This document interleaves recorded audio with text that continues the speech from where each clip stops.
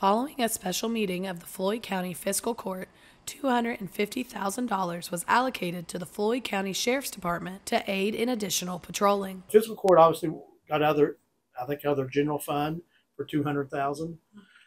So that picked us up a couple of deputies right there, two more. Then the opioid funding, I think, is where the fiscal court found some more money to hand down to us to help fight the opioid problem.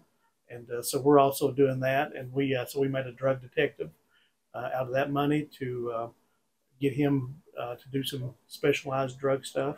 So that'll come in handy, and obviously we've picked up some additional calls, some more calls of service has come our way through the 911 answering. So those additional deputies were needed, and so we hope it'll quickly get up and running, and those deputies get out on the road where they can provide that service.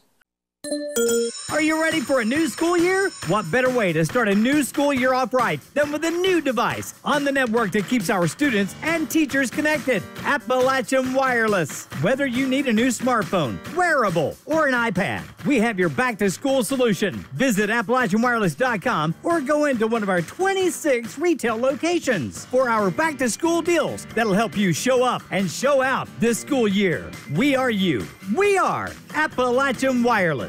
An estimated 60% of ambulance responses and social work calls require law enforcement. This funding will allow for additional deputies to respond to calls from the public. Obviously, additional deputies help go a long way, covering especially hours in the midnight, 2 or 3 o'clock in the morning, when criminals know that we're not out in presence in strong force at that time, probably.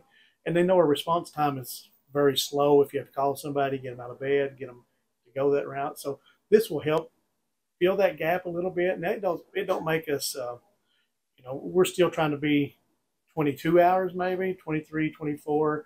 But that all helps. And maybe after we see how the funding goes, maybe we can hire that one person to really fill in the gap and make it 24/7. Reporting for Mountaintop News, I'm Brianna Robinson.